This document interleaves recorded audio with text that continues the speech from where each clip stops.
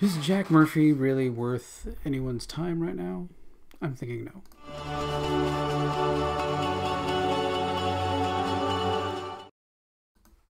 Hey, this is Tom with Tom's Talk Show, and this Jack Murphy situation keeps coming around, and people keep bringing things up about it. And I watch the videos and things that are going on, and my opinion, the guy is nothing of a man. He's nothing anything like a man. So I think everybody knows that he was on this podcast, You're Here podcast, with Sydney Watson and Elijah Schaefer, and people kept bringing up some article that he wrote, I don't know, 5, 7, 8 years ago, something like that, about how he treated women, and it came up once, and they explained even in the video. I'll put a link to this one. This is one by it's the clips that show the point about what happened in the Alex Jones's Humor, this one site that takes little clips and puts them together to make it so you don't have to go scrubbing through the whole video. But it gets brought up. He says, not going to comment. They explain that Sydney just kind of reads, the comments and the names and stuff, and then they make a little bit of fun about that. She doesn't really do any previewing or any editing or any kind of anything ahead, and it was brought up again, and he basically unloaded expletives on her, and really did some something uncalled for, and then at the end just kind of walks off. And of course Sydney made her own video, and I've watched Sydney Watson for a long time, since she was in Australia, and so talking about things and everything else, and just seems like a really sweet, nice person who probably doesn't even have any kind of mean bone in her body at all, and to be just blatantly attacked for just things like this. Then of course Jack went on Tim Pool's show, as he's on, I guess, there a lot, and completely said basically untruths from what I could see, that he said, oh yeah, I kind of unloaded a little bit and we all apologized afterwards and stuff, and then went away. Well, what it seems like from the actual video, from what Sydney is showing, actual facts, that he just left, and Elijah had to go and try and calm him down and say, listen, then they went out for drinks so that he could kind of explain and stuff what was going on. So what actually happened, and what Jack's saying on Tim Pool's show, doesn't match what Sydney was saying, and what kind of from the video seems to be actually happening. So it really makes me think this guy is not worth anyone's time. He's supposed to be how to teach you how to be a man and all this other stuff. I'm thinking, no, I don't think that's how you be a man and how you treat women and all that. There's some things on Reddit about, how he, put his wife on Tinder. I don't know if that's true or not. But kind of seems to be, I don't know. I don't have any facts to back that up, but it kind of seems from people talking about that, and that, he did some illicit videos, with his wife and whatever, and stuff like that. And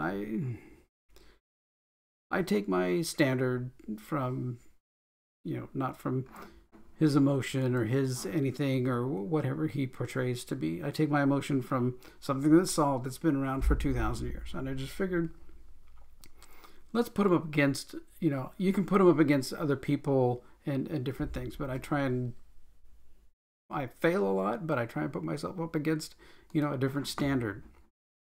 And so, many people know I'm a Christian, so here, right straight out of the Bible, things that, I can believe.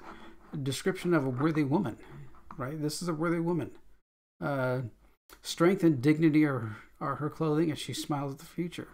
She opens her mouth in wisdom, and teaching kindness is on her tongue. Well, that's the kind of woman that you want to find. Charm is deceitful, beauty is vain, but a woman who fears the Lord shall be praised. So, you know, that has nothing to do with what Jack Murphy is teaching or thinking or anything. Also, so, you know, how was, even back to how, you know, men and women were created at creation, you know, God said, hey, it's not good for men to be by himself, so he's going to create woman. And here, Genesis 2:21-23, God took a rib out of Adam so that he could fashion woman. And why did he do it out of a rib? Well, he didn't do it out of a piece of, you know, his head so that the woman would lord over the man. He didn't take it out of his feet so that, you know, men wouldn't be shown to stomp on women. He took it out of his rib, his side, so that they would be together, matched, and equal, and side by side. Right? That's, you know, that's what real teaching is. Real men are side by side with women. And then even further, if we go on to this last verse here, Ephesians 5 says, husbands, love your wives just as Christ loved the church, gave himself up for her. So, right, Christ died on the cross. Men, you're supposed to die for your wives, not put them on Tinder. Right, completely different. And from his attitude, you know, attacking Sydney Watson and then going and lying basically about what had happened, he hasn't changed his attitudes. He hasn't changed anything else. And I'm sure given the opportunity, he would go, you know, possibly go right back to what he was doing before. So, so the rest of this is, gave himself up for her so that he might sanctify her, cleansing her, washing her with the word of God, that he might present himself in the church in all glory, having no spot or wrinkle, anything, that she would be holy and blameless.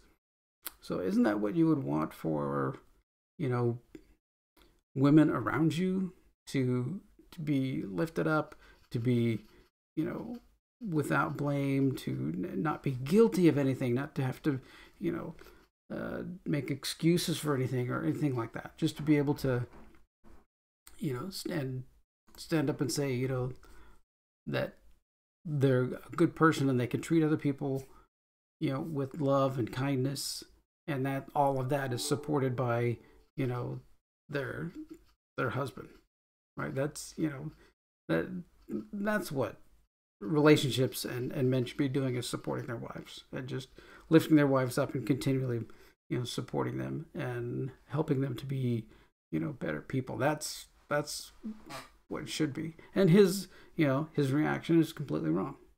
And now he's going after people, he's suing people, gonna, you know, that just shows your weak position. Continues to show you have a weak position, you have no position of strength, you have nothing to stand on. If you did, you would get in front of people and just say, boom, this is how I was. I had this change of life and wanted to make myself better, and now I am this way. So if you want to bring up this article, that was in the past, this is in the future. This is now and in the future. But he didn't. He you know, basically attacked a very nice woman who was just reading some things, you know, at random. Now, could they do a little bit more filtering of things? Sure.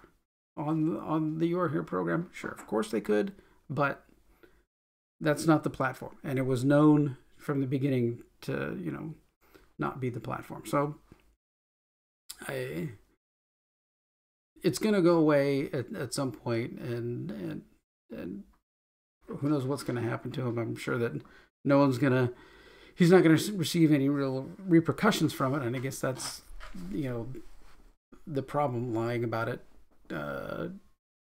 to, you know, on the Tim Pool show. I mean, I think Tim Pool is going to take a hit. I've lost a lot of respect for Tim Pool. I used to watch a lot of his videos, but now he's not addressing it. And I would say if you only had him on one show, I would think it'd be like, hey, he's just a guy. We had him on one show. I don't know much about what's going on. But he has him on all the time. So obviously they know each other. Obviously they're friendly. So it's I would think it'd be time to make some kind of video statement. At least make a whole, you know, 10-minute video. This is what happened. This is how I feel about it. This is, you know, what I report on and do that. But that hasn't happened. That hasn't come out yet. So we'll see. I've kind of stopped watching Tim Pool videos, and I think a lot of people will have to see if his viewership goes down after this, because it's been, I've been thinking about it. And if you're going to associate with that kind of person and have them on all the time, then I'm not going to watch your videos anymore. Right? All right. Well, thanks for watching this video. What are your thoughts on this whole situation? Should we just give him a pass and let it ride and get rid of him? Or do we need to keep making, content about it? Do we need to find out more information? And what's Tim Pool's story? Does he need to come forward and say something? I mean, like I said, if it's only been on your program one time as a guest, maybe not. But somebody who's a regular, guest on your show, I think it's time to come clean. I think it's time to come forward. All right. Well, comment below, like and share and subscribe to this channel. This is my new talk channel, just where I go over things like this. I couldn't do this on my other technology channel because it really doesn't fit. But here, I can do that. All right. Well, thanks for watching. Take care.